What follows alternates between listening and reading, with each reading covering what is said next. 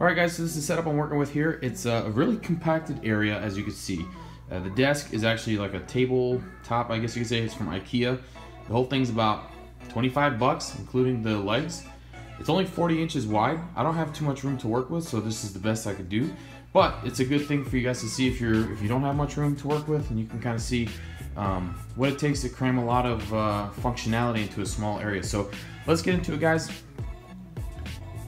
We'll start with my monitors here. I've got two monitors. One is an LG, one is a BenQ. Both are 27-inch. Specs for everything, I should say links for everything will be in the description of this video, guys, if you are interested in getting anything that I have. But again, both my monitors are 27-inch. The main thing I want to point out with BenQ is I did not get the gaming version of these monitors. I actually got the, it's a GL model. It's about $100 cheaper than the gaming version, and it's basically the same thing. So there's no reason to get the there's really no reason to get the gaming one. And in fact, I actually I'll throw up a tweet here, maybe on the screen here, what I talked to with Drifter himself, asking him what he thought. Pretty much the tweet that made me end up buying this monitor over one of the gaming monitors saved me about $100. So if you guys are interested in that, that's a good idea. So moving right along, I got my consoles here. I got the PS4 on the left, Xbox One on the right. I had the Xbox One from launch, and I didn't get the PS4 until Black Ops 3 came out. So I've had the Xbox One for a long time. Yes, I paid $500 for that, and it really sucks. But I do have SCUF controllers for both. I got the Xbox SCUF One and the PS4, or whatever it is, for the Xbox. Or I'm sorry, for SCUF, not the Infinity. This is the 4PS, I think it's called. If you can see, I don't really put too much. Customization on these. I do have control freaks on this one. I really just go for blacking out the buttons, and the paddles is really all I care about. This one's a broken paddle, of course. I've complained about that enough. I put the grips on there. I got the new SCUF is coming in probably on Tuesday. I'll make a video of that once I have a chance to use that. It's the SCUF Impact. This is the Xbox One, SCUF One. 4 paddles, grips on both sides. I wish I would have gone with the full grip. You can't really see that, but there you go. Yeah, there's not a full grip on that. I wish I had. I don't have control freaks for this, because I stopped playing Xbox, and then otherwise I would go back and get control freaks for this for sure. As you can see, I don't spend too much money on the customization, guys. I just keep them base because I don't want to spend, an extra $40-50 getting the colors different. I just don't really care. I care about the functionality of it. So what I did here too, so you could see, just so you know, I bought these little shelves from Amazon that are really short. I put the consoles under there, and I can stack the monitors on top. That way I can squeeze everything into one spot here. This is my PC down here. This is it's an i5, I think 7th gen, maybe a 6th gen, probably 7th gen, and it has the NVIDIA 1060 card in it. I put a link in for I put a link in the description of a similar computer. I couldn't find the exact one. I got this from Best Buy. Actually, it's an iBuy Power, so I did not build it myself, but it gets the job done for streaming, so it's pretty good.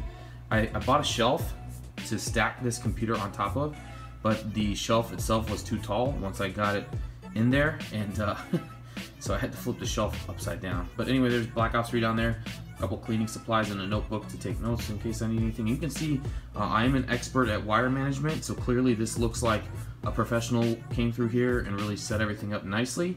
So if you guys need me, let me know. I can walk you through a nice setup for your cables, because clearly I know what I'm doing more than everybody.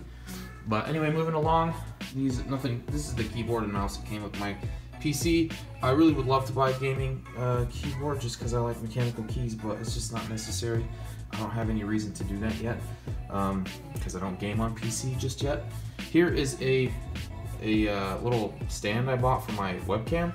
Yeah, I think it was like 10 bucks.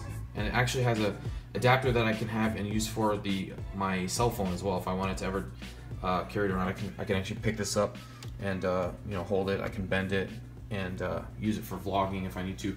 My webcam is a Logitech C920. It's pretty standard HD, standard kind of webcam that most people are using these days. Moving also along, I got the Blue Snowball microphone.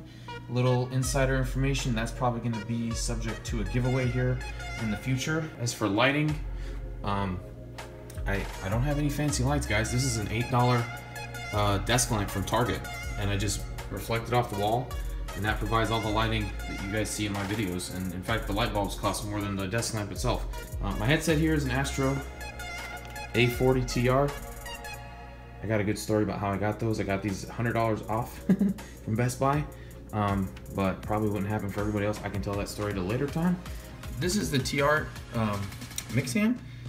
What I have here is an auxiliary port that comes from my PC straight into here and feeds all the information, I should say all the sounds coming from my PC that alerts the music straight into here and comes out into my headphones. And what I've done is, I actually don't have it hooked up right now. Actually, I do have it hooked up. This is an inline volume control. So this is what I do. So if the music is too loud in my headphones, I can actually turn it up and down from this without having to adjust it within the computer. It's kind of nice if it's too loud and I want to listen to the game. So that, here's an extra one, you can kind of see what it looks like. Link for this is also in the video. This is really helpful, to be honest, because a lot of times I'm streaming and the volume for the music is good for you guys, but it's way too loud in my headphones, so I want to turn it down, you know, but not eliminate it.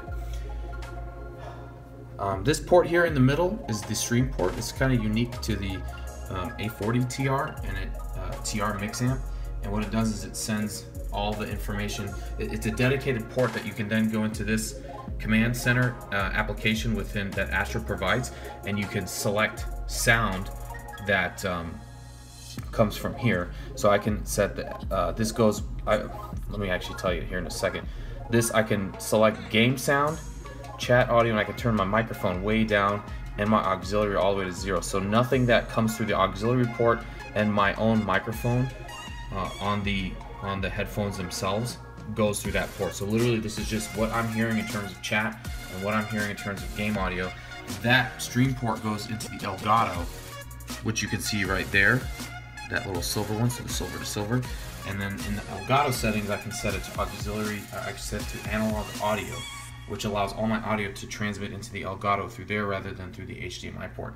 It's a little bit further advanced tech than I want to do for just a room setup. If you guys are interested in that, just say something in the comments below. I can go into more details, no problem. This took me a long time to get this all figured out, so I'm happy to share that with you guys so you don't have the same troubles.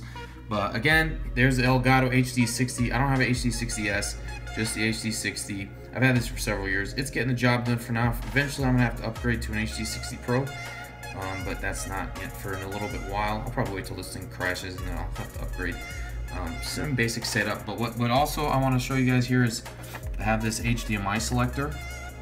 So what this does, this takes a selection from the PlayStation and an HDMI from the Xbox and spits it out of here. This goes into the Elgato, which then goes into the monitor, and that's how I can see what goes on here. So I can actually run Xbox, I can run PS4, and I also have a DVI input. So when I'm editing videos or making thumbnails and I need extra workspace, I can just make this a secondary desktop, and then I can work that way.